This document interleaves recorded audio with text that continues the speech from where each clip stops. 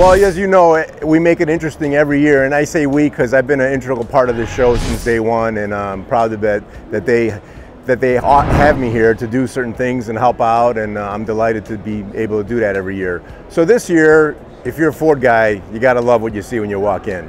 When you walk in, all these Ford guys are astounded by the beauty of all those boss cars in front.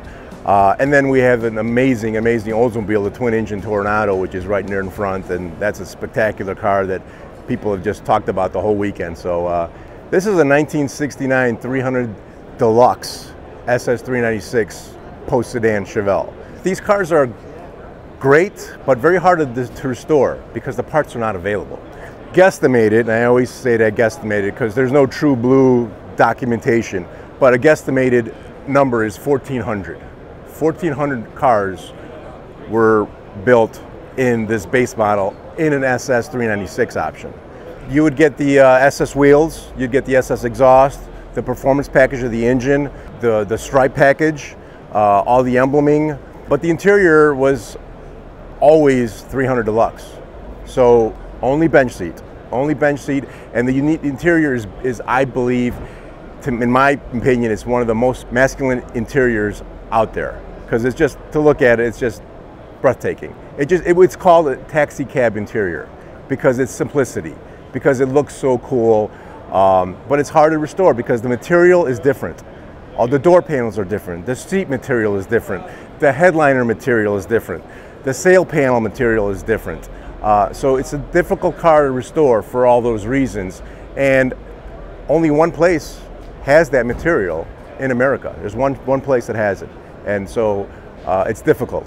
So because they're plain Janes in such low production numbers, you can't go buy rubber floor mats. These cars had rubber floor mats. They were heavy, and that's what ruined these cars also, because of the moisture that was underneath those mats. Certain cars are just deserving to take it to that next level. And this one, as of today, is a one-of-one car we're looking at here. Why? Because it's a Fremont-built car. It's the only Fremont-built car as of today that we know that's in Cortez Silver, which you're looking at right here. This color is stunning. It's stunning. It's just a great color.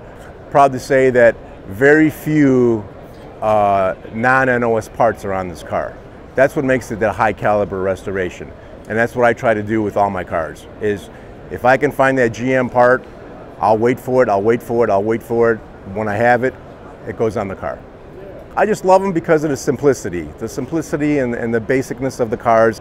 We got an award pick, which was great. I was happy about that. You know, there's so much to see here. It's always great. I look forward to it every November. It's a lot of work, but it's all worth it. If you're any kind of a car guy, I see people and meet people every year that this is their first time, and they're just blown away. And I tell them, I told you, what did I tell you? This is the best indoor muscle car show on the planet. Yeah. And if you want to register your car, just go to MCACN.com.